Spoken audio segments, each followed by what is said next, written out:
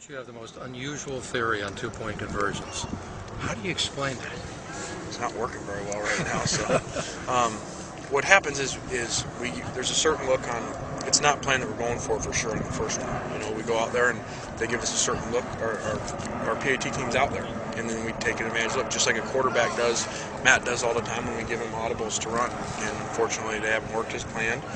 And then that's put us behind at that point, behind the number game in a sense, and so it's forced some other ones that we've had to do just to try to catch up. So are you a change of plans with that from now on, or? No, I mean, it's just like anything. If you're not running the ball well, you don't all of a sudden stop running it. So if people give us advantages that we think are in our favor, we'll still try to take advantage of them, and hopefully we'll execute better. But isn't the whole theory behind two-point conversions, don't fall behind early on it and only take it when you need them? Yeah, well, like Scott says, we're positive here. We're thinking that we make them when we try them, so we're thinking that we're getting up by 8 Okay. right away. Even if the percentages are against you?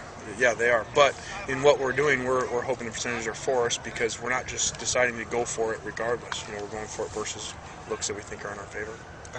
Do you religiously follow that chart that coaches have that was developed on the 2-point? Yeah, there's different. I mean, those charts. There's actually different charts that disagree with each other.